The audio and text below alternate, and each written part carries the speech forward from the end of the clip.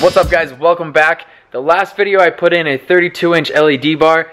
This time I'm adding more LEDs. Today I'm actually going to be putting in some ditch lights. I have 2 spots and I have 2 floods, as well as the mounting hardware, the extender brackets, and the wiring harness. Again, special thanks to Auxbeam for sponsoring this video as well. Mounting the ditch lights is actually really easy.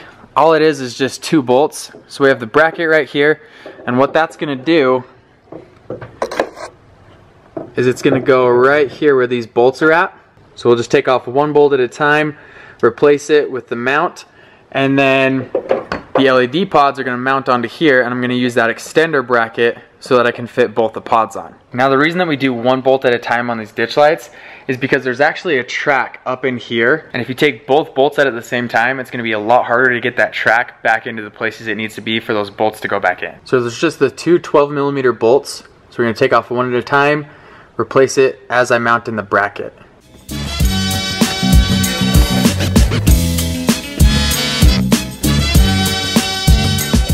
You're also going to have to pop this hose out. All this hose is just the windshield wiper fluid, so just pop this part out and you can get to this back screw.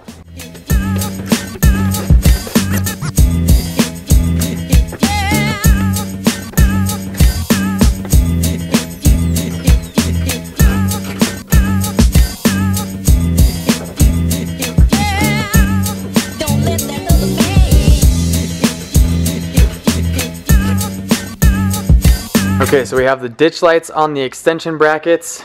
All that's left to do now is wire these up. So there's the 2 cables coming out right here. We have the floodlight as well as the spotlight. The nice thing about the pods is you can adjust them to however you want. So if I want the spots going forward and the floods going out to the side, I can angle them so that the spots hit the sides and then the floods go out forward. Now the job is mostly done. All we have to do is finish up the wiring, but I also need to jump garages, and we're back. Okay, let's get to the wiring. So like I said, the wiring harness goes up to here, has a connection there, and then it goes over to there, and it falls just short. There's the connection there. So what I'm going to do is I'm going to take an extra wiring harness, I'm going to solder it onto there, as well as add a connection onto here. That way I can have both pods on the same wiring harness, so that one switch will light up all 4 pods.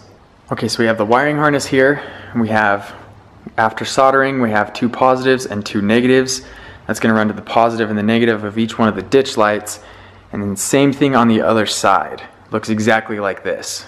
Last thing I need to do are put some male connectors on the end of the ditch lights so that they can plug into the female connector of the wiring harness. So one of the things that I was worried about in wiring up all 4 ditch lights to the same wiring harness was the amperage. I was worried that it was going to overload the circuit. So I checked on Auxbeam's website, and each one of the ditch lights actually only pulls about 18 watts. Now amperage equals watts divided by voltage. So if each one of the ditch lights is running 18 watts each, 18 times 4 is 72, divide that by the 12 volt battery that it's being powered by, it's only pulling about 6 amps. So it's really nothing to worry about.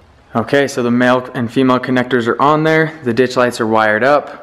All that's left to do is flip the lights on and angle them however you want, and then tighten those screws back down.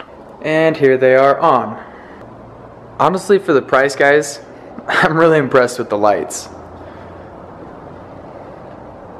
Alright, so out here in complete darkness, this is with nothing on.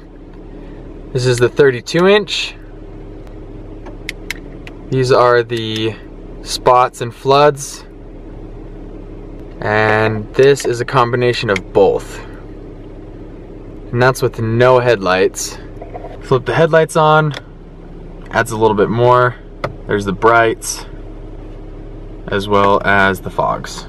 Thanks a ton for watching, guys. Again, special thanks to Auxbeam for sponsoring this video. I will leave a link to the LED pods down in the video description below, so go check them out. If you're looking for some LED lights that are not crazy expensive, but still actually pretty solid lights, check out Auxbeam. Make sure you give the video a thumbs up and hit that subscribe button, and we'll see you guys around.